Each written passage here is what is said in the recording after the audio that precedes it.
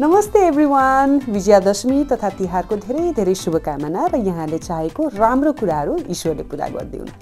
आज मुख सट्ट धोएर फेसमा केही पनि नलगाइकन म तपाईहरु समक्ष प्रस्तुत भएकी छु। किन भन्दा यो कन्फिडेन्स ममा किन आयो भन्दा म तपाईहरु समक्ष आजको यो जुन ओकेजन छ त्यसमा मेरो मेकअप स्टेप बाइ स्टेप मैले के कस्तो गरे तपाईहरुसँग शेयर गर्न चाहन्छु। So get ready with me, shall we start.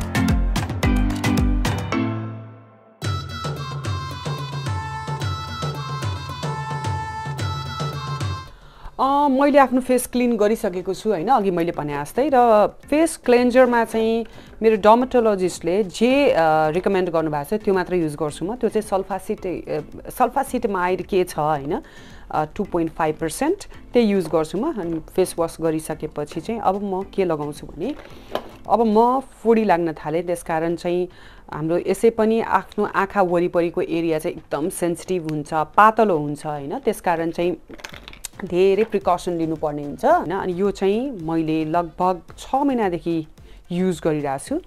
यो चाहिँ हैन, यसको नाम छ एन्टी रिङ्कल स्ट्रिभेक्टिन। यो छ, यो युज गर्न गइरहेको छु म। आँखाको वरिपरि यतिकै पनि सेन्सिटिभ हुने हैन, यसै पनि मेरो स्किन त साह्रै सेन्सिटिभ छ। अनि सानै उमेरदेखि मेकअप गरियो नि त, लगभग 15-16 वर्षको उमेरदेखि नै हेभी मेकअप गर्ने भएको कारणले अनि त्यति बेलामा चाहिँ आफ्नो सर्टेन एउटा स्किन केयर रुटिन पनि हुँदैन थियो हैन, त्यसकारण चाहिँ स्किन भनौँ न एकदम सेन्सिटिभ हुन गयो, ड्राई हुन्छ, कहिलेकाहीँ कम्बिनेसन हुन्छ हैन। तर पनि यी सब कुराहरूलाई पार गर्दै चाहिँ जति सक्दो आफूले क्षमताले भ्याएसम्म चाहिँ स्किनको केयर गर्ने गरेकी छु मैले। अनि यो मेरो हातमा छ अहिले फेस मोइस्चरको लागि। यो चाहिँ लावन्यबाट छ। यो डीप नरिशिङ क्रिम हो। यसलाई थोरै लिएर यसरी ब्लेन्ड गरेर अनि फेसमा लगाउन गइरहेकी छु। यसमा चाहिँ डीप नरिशिङ क्रिम भएको भएर चाहिँ यसले मेरो जुन ड्राइनेस छ त्यसलाई चाहिँ मेकअपको जुन हेभीनेस छ त्यसलाई अलिकति ब्यालेन्स गर्छ जस्तो लाग्छ। म चाहिँ यो क्रिम अराउन्ड नेक एरिया, हल्का यो चेस्टमा पनि हैन, नेक एरिया अनि कानमा पनि युज गर्न गइरहेकी छु।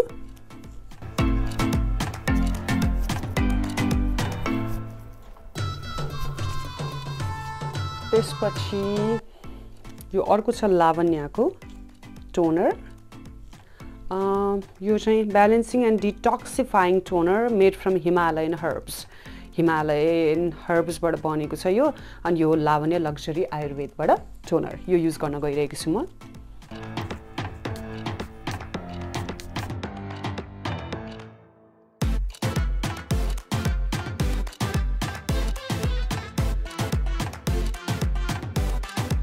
हल्का टोनर लगाएँ मैले। टोनर आई थिङ्क अलिकति ड्राई भइसकेको छ। अनि अब म युज गर्न गइरहेको छु फाउन्डेसन। यो छ लिक्विड फाउन्डेसन। र अहिले आजको यो एपिसोडमा चाहिँ म प्रोडक्टहरूको नाम लिन्छु, यहाँले प्लिज जज नगर्नु होला, किनभने म चाहन्छु म जे प्रोडक्ट युज गर्छु त्यसको बारेमा इन्फर्मेसन दिउँ। तपाईको स्किन टाइप मेरो स्किन टाइप धेरै डिफ्रेन्ट हुन्छ, त्यसकारण तपाईले आफै एनालाइज गर्नुहोस् तपाईलाई के फिट हुन्छ, के सुट हुन्छ हैन। तपाईले पहिला त्यसको बारेमा रिसर्च गर्ने हो, अनि अप्लाई गर्ने हो, अनि सुट हुन्छ भन्ने मात्र त्यो प्रोडक्टलाई युज गर्ने हो। मलाई कुनै पनि यो प्रोडक्टहरुबाट एडभर्टाइजमेन्टको लागि, स्पोन्सरको लागि केही कन्ट्याक्ट पनि छैन, मलाई केही मोनेटरी बेनिफिट पनि छैन, यो च्यानलको लागि पनि केही पनि मोनेटरी बेनिफिट छैन यो प्रोडक्टहरुबाट। तर पनि म चाहिँ नाम दिएर प्रोडक्टहरुको बारेमा इन्फर्म गर्छु, किनभने मलाई लाग्छ तपाईहरुले फेरि हुन्छ नि ब्लाइन्डली मैले प्रोडक्ट युज गरेको ब्लाइन्डली तपाईहरुले युज गर्नुभयो, तपाईहरुलाई सुट भएन अथवा सुट भयो भने चाहिँ त्यो तपाईहरुको यो आफ्नै हुन्छ नि व्यक्तिगत डिसिजन हुनेछ। सो डिस्क्लेमर यो हैन। अब यो चाहिँ लिक्विड फाउन्डेसन हो, लगभग 1 वर्ष भयो मैले युज गर्न थालेको। यो चाहिँ to फेस्टको born this way mat liquid foundation. प्राय फिल्म लाइनमा काम गर्दा पहिला चाहिँ के हुन्थ्यो भने म काली छु हैन अनि मलाई चाहिँ गोरो बनाउने धेरै प्रयास गरिन्थ्यो के अनि प्रयास गर्दा चाहिँ के हुन्थ्यो भने मेकअप थुपारेको छ अनि फेरि अब हुन्छ नि अब मेरो जुन नेचुरल स्किन हो त्यसलाई गोरो बनाउँदाखेरि चाहिँ मेरो जुन स्किन टोन छ एउटा डस्की एउटा ट्यान स्किन छ त्यसलाई चाहिँ गोरो बनाउँदाखेरि पिङ्किश टाइपको पाउडरी व्हाइट टाइपको कुराहरू युज गर्दा चाहिँ म प्राय टाइममा चाहिँ ब्लू पनि देखिन्थ्यो के तर धेरै थोरै मेकअप आर्टिस्टले त्यस्तो गर्नुहुन्थ्यो हैन अरू त मलाई केही कम्प्लेन छैन किनभने म एकदम फोटोजेनिक अनि म फोटोजेनिक हुनुमा चाहिँ मेकअपले पनि धेरै ठुलो आफ्नो पावर देखाउँथ्यो अनि टिम जुन छ हाम्रो मेकअप आर्टिस्टदेखि लिएर हाम्रो हेयरको जुन हुनुहुन्थ्यो टेक्निसियनहरू अब लाइट डिपार्टमेन्टबाट डिरेक्टर त्यसपछि आएर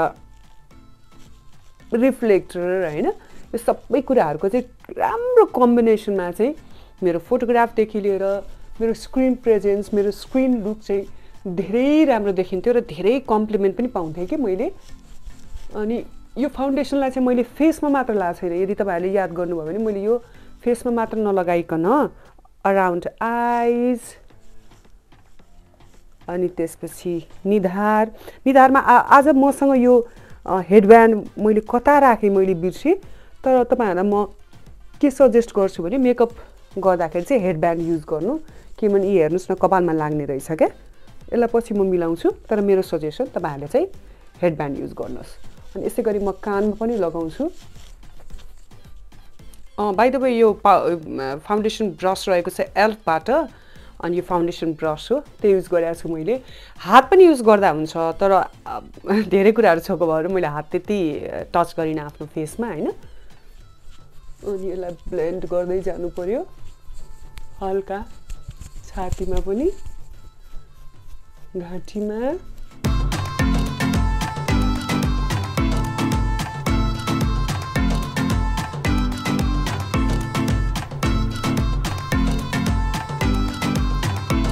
अब चाहिँ यो रहेको छ टार्टबाट सेप टेप अनि यसलाई चाहिँ म कन्सिलर ब्रसबाट ब्लेन्ड गर्न गइरहेको छु हुन त मेरो भगवानको कृपाले डार्क सर्कल छैन तर अब एउटा एक किसिमको हुन्छ नि ब्राउन स्पट्सदेखि लिएर अनि यो स्किन र यहाँको स्किनलाई इभन बनाउनको लागि पनि आई थिङ्क अलिकति कन्सिलर युज गर्दा हुन्छ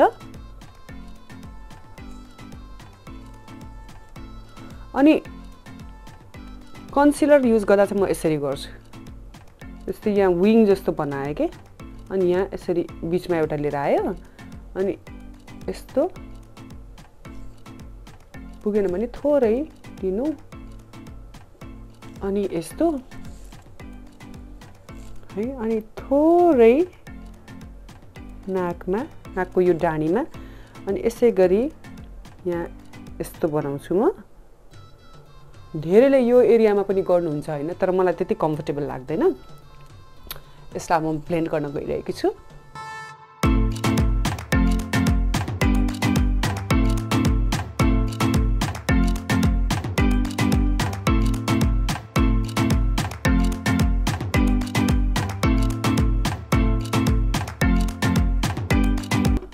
अन्डर आई कन्सिल भइसकेको छ अनि अब म कन्टुर गर्न गइरहेको छु र कन्टुरको लागि मसँग छ टु फेसको कोको बटर यसमा चाहिँ धेरै शेडको कन्टुर छ हाइलाइट छ हैन म हाइलाइट चाहिँ योबाट युज गर्दिन मलाई एउटै किसिमको शेड मन पर्छ त्यो हो डीप कन्टुर यो जुन देखिरहनु भएको छ यहाँले यो मात्र मन पर्छ मलाई अरु म के पनि युज गर्दिन यो प्यालेटबाट अनि यसलाई अलिकति लिएर फर्स्ट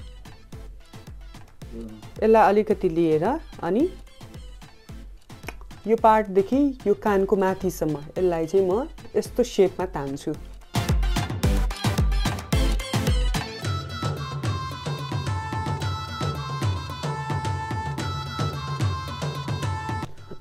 साँच्चै यो कन्टुरको ब्रसको बारेमा तपाईहरुलाई भन्न बिर्सेँ मैले कहाँबाट लिएको मलाई याद छैन तर धेरै पुरानो हो यो अनि यो यसको जुन शेप हेर्नु न यो शेपले चाहिँ कन्टुर गर्न एकदम मद्दत गर्छ क्या राम्रो ब्लेन्डिङ दिन्छ अब कन्टुर भयो अब यसलाई पाउडरले मिक्स गर्नु पर्यो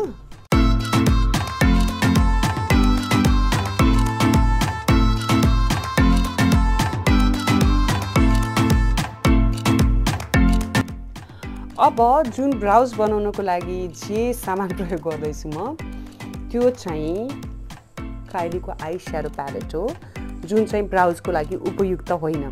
तर यसमा जुन एउटा सेड छ नि, यो सेड र यसलाई मिक्स गरेर चाहिँ म आफ्नो ब्राउज बनाउँछु होइन। ब्राउजको लागि यो ब्रस रहेको छ, यो पनि एल्फबाट हो। यो एङ्गलबाट चाहिँ म खास गाजल पनि लगाउँछु, आइलाइनर। पहिला ब्राउजलाई सफा गरौँ।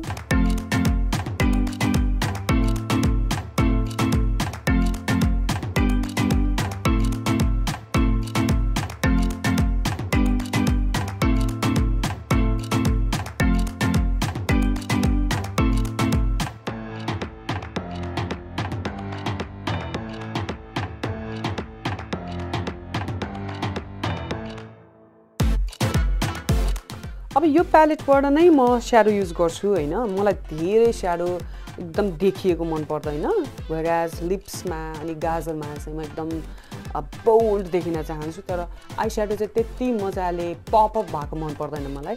सो यो दुईटालाई ब्लेन्ड गरेँ मैले।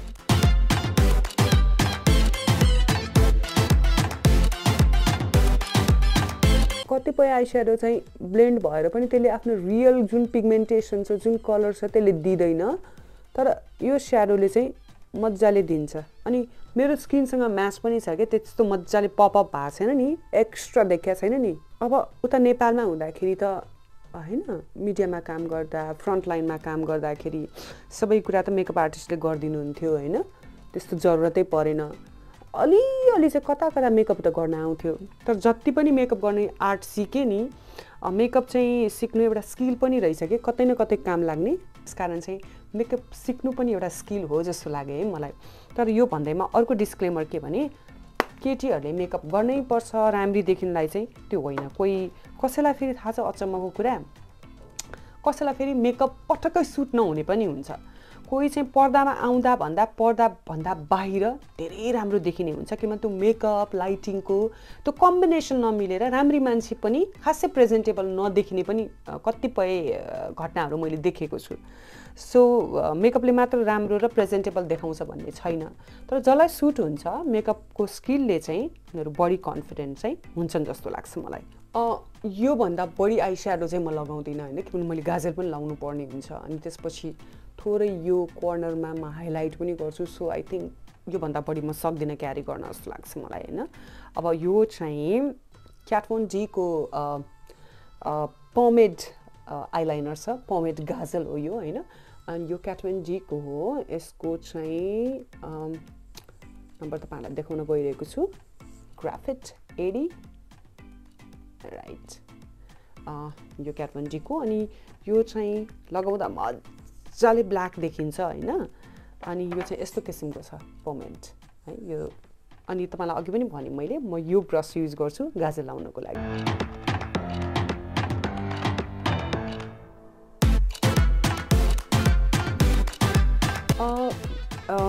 जुन यो गाजल छ त्यो चाहिँ आज म हुन्छ नि विङ सेपमा लाउँदैछु होइन। कहिलेकाहीँ मेरो मुड अनुसार चाहिँ म यहाँबाट विङ सेप तान्छु, कहिले चाहिँ म यहाँबाट यो आँखाको यो कर्नरबाट माथि लान्छु। सो के गरौँ म आज म यो कर्नरबाट यहाँ लान्छु। हेरौँ है त कस्तो हुन्छ विङ्स।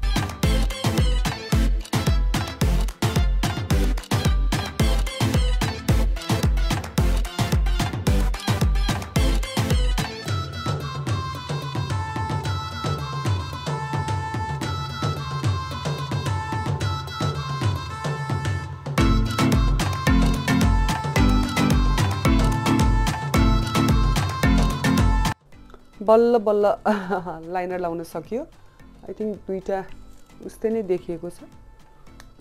अब मस्केराको पालो। यो छ ब्याप गर्लको। म खास अल्ट्रा जान्छु होइन आफ्नो मेकअपको सामान किन्न। अनि त्यहाँ एकजना नेपाली मैले चिनेको बहिनी हुनुहुन्छ, अनि उहाँले नै सजेस्ट गर्नुभयो। अरू बेलामा चाहिँ बेनिफिटको युज गर्थेँ होइन, तर उहाँले चाहिँ के भन्नुभयो यो एकदम राम्रो छ भनेपछि अनि मैले युज गर्न थालेँ। मैले अघि पनि भने कि म डेली बेसिसमा जस्तो नै मस्केरा लाउँछु होइन। मलाई मस्केरा लाउन मनपर्छ।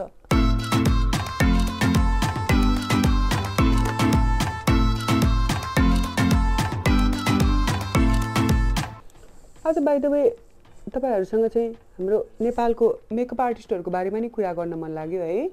नेपालमा अनि मोडलिङमा, मुभिजमा, टेलिभिजन शोजमा हैन, स्टेज शोजमा धेरै विभिन्न किसिमको मेकअप आर्टिस्टहरुसँग काम गरियो। आउटपुट पनि सबैको डिफरेन्ट थियो, धेरैको धेरै राम्रो पनि थियो।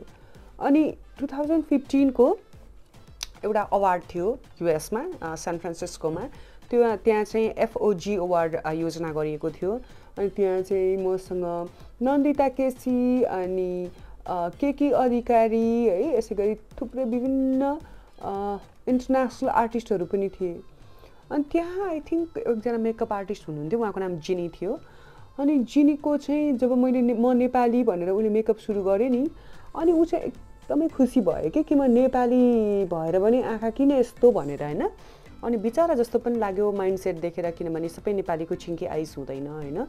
र मलाई लाग्छ हरेक आँखाको हरेक रूप बनोटको चाहिँ आफ्नै किसिमको एउटा विशेषता हुन्छ क्या। अनि उ खुसी भएको देखेर चाहिँ मलाई अचम्म पनि लाग्यो, बिचारा जस्तो फिल पनि भयो हैन। आई थिंक उसको अहिले माइन्डसेट बदलिसक्यो होला। Having shed that, last time चाहिँ यदि तपाईहरुले हेर्नु भएको छैन भने म कमेडी च्याम्पियनमा गएको थिएँ। कमेडी च्याम्पियनमा जाँदाखेरि चाहिँ प्रायः जसो नेपालको इन्टरभ्युजमा चाहिँ मैले आफै मेकअप गरेँ, कतिमा विदाउट मेकअप पनि गएको थिएँ म। तर कमेडी च्याम्पियनमा चाहिँ हाम्रो मेकअप आर्टिस्ट जो हुनुहुन्थ्यो, उहाँले चाहिँ अमेजिङ काम गर्नुभएको, लाइक म्याजिकल काम के। अहिले पनि कमेडी च्याम्पियनको त्यो मेकअप हेर्दा मलाई कस्तो लाग्छ भने त्यो मेकअप स्किल, त्यो टेक्निक सिक्न पाए नि हुन्थ्यो जस्तो लाग्छ कि।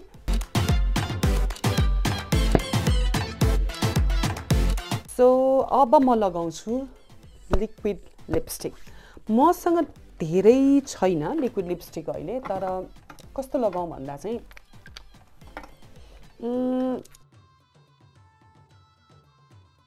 यो चाहिँ म्याकको छ, तर यो अलि डार्क हुन जान्छ, सो यसलाई म साइड लगाउँछु।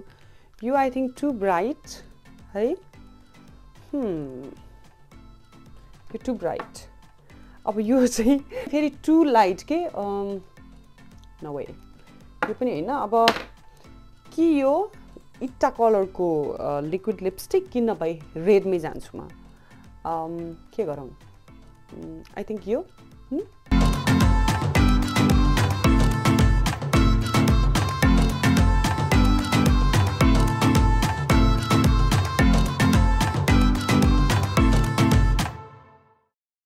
अब चाहिँ पालो रहेको छ ब्लसको। ब्लसमा चाहिँ मसँग फेन्टी ब्युटी छ।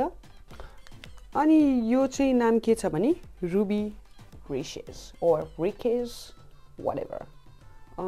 यो चाहिँ मलाई फेन्टी ब्युटीको कुनै प्रोडक्ट एकदमै किन्न मन थियो कि, किनभने रिहानाको ब्युटी प्रोडक्ट हैन हरेक स्किन टोनलाई सम्हालेको हुन्छ भनेर चाहिँ मलाई एकदम किन्न मन थियो।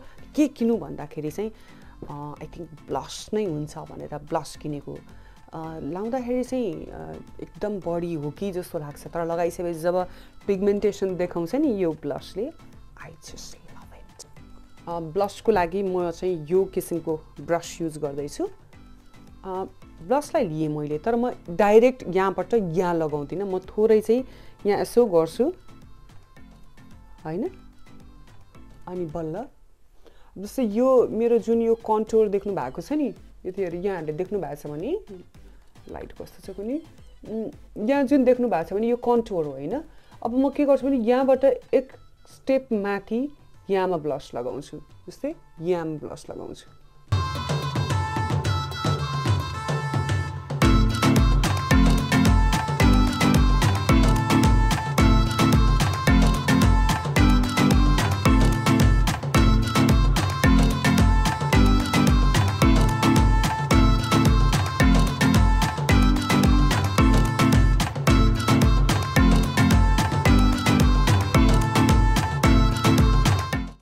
मलाई कतिपय मेकअप आर्टिस्टले के भन्नुहुन्छ भने मेरो यो चिक बोनमा यदि यहाँबाट ब्लस देखाउन मन छ भने त्यस्तो हाँसेर लगाउने, नत्र त्यस्तो यहाँबाट लगाउने भन्नुभएको थियो। अब मलाई आज चाहिँ के लाग्छ भने यतिकै पनि यो लिप धेरै लाउड भएको भएर म यो भन्दा यतापट्टि चाहिँ ल्याउँदिन ब्लस। आई थिंक यति नै पर्फेक्ट छ।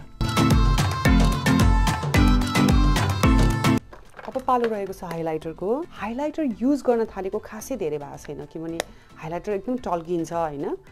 तर मेरो साथीभाइहरूको जब म देख्थेँ नि मेकअप अनि त्यसमा हाइलाइटले दिने एउटा ग्लो कस्तो मन पर्यो कि अनि त्यहाँबाट बल्ल किनेको रहेको छ के भन्दा बेक्काको। अनि यसको शेड के रहेको छ भन्दा बेक्काको ओपल। अनि 3 स्टेपबाट मैले लगाएको छु हैन। यो कन्टुर, यो ब्लश अनि हाइलाइट यो पार्टमा लगाउँछु। यसलाई यहाँबाट यहाँसम्म तान्छु म।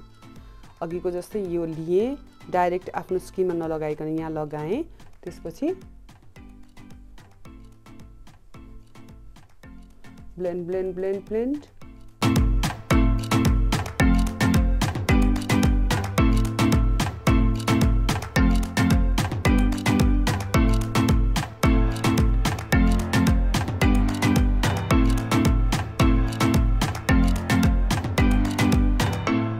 थोरै चाहिँ म नाकको यो डाँडीमा लगाउँछु है, अलिकति मात्रै।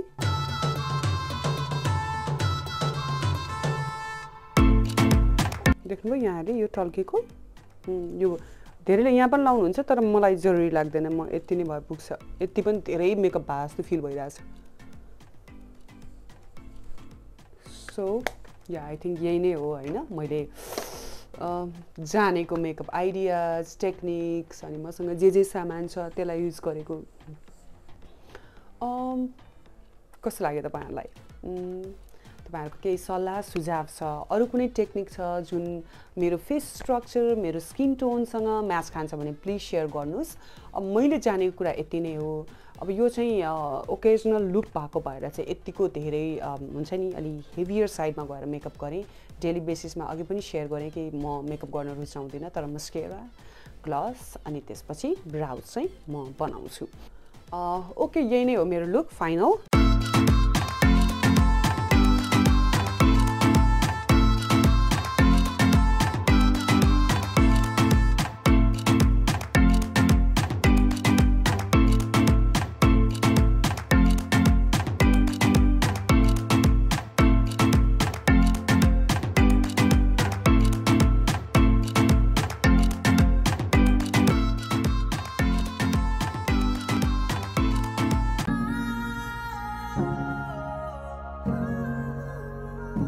तपाईहरुलाई यो भिडियो मन परेमा प्लिज सब्स्क्राइब, लाइक अनि शेयर गरिदिनु होला।